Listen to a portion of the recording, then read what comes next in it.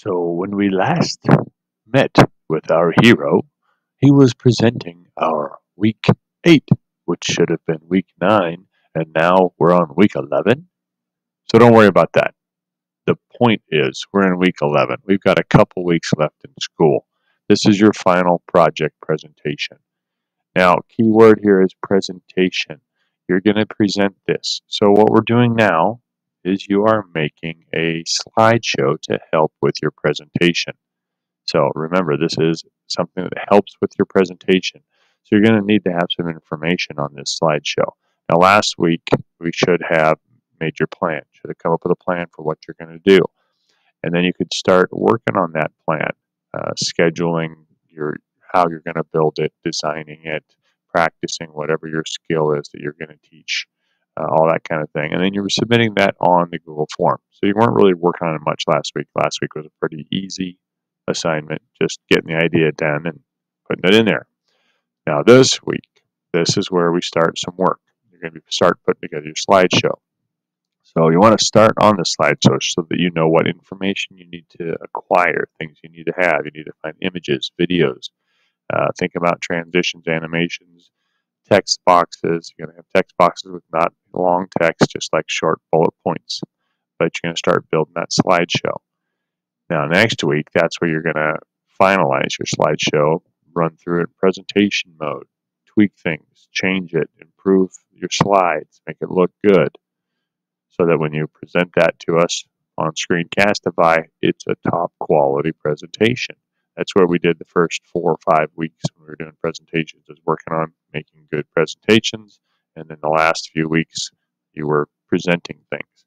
So this week is going to be submitting things on a Google form of your presentation that you're working on, but it's really acquiring stuff.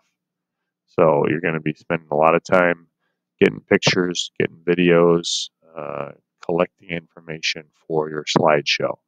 So this week, for your final project, the goal is to make your presentation. So is there any YouTube videos that you can use portions of, small little clips? You trim the clips and use those in your presentation.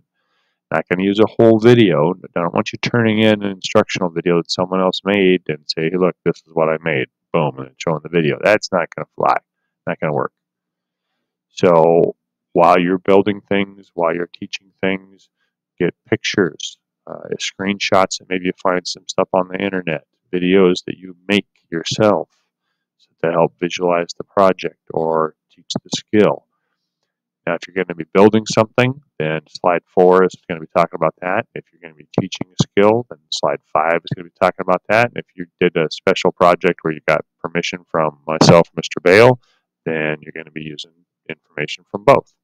So on slide 4 here, if you're building a project, you need to collect pictures, screenshots, things you did while you're working on the project. Don't just go, I built this mountain, and show a final picture and that's it. Now, again, not going to fly.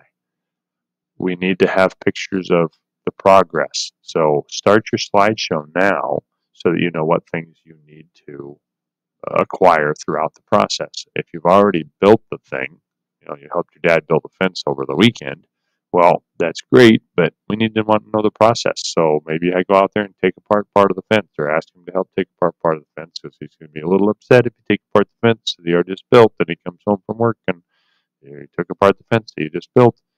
No, probably not going to fly. So get pictures along the way. Plan ahead of time. You can start by doing your slideshow now so that you know what pictures you need of the process. Be sure to look at any problems that you had. If there were some issues that you encountered along the way, then what are those problems, those issues, and then how did you take care of them? How did you fix them?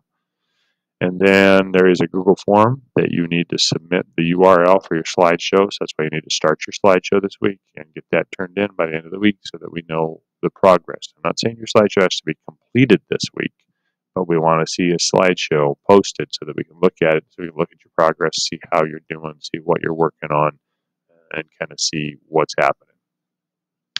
Now, if you're teaching a skill, going to teach me how to juggle, someone's going to teach me how to juggle. This is pretty cool. I'm looking forward to this. Colors, you get pictures, collect your pictures, information on that skill.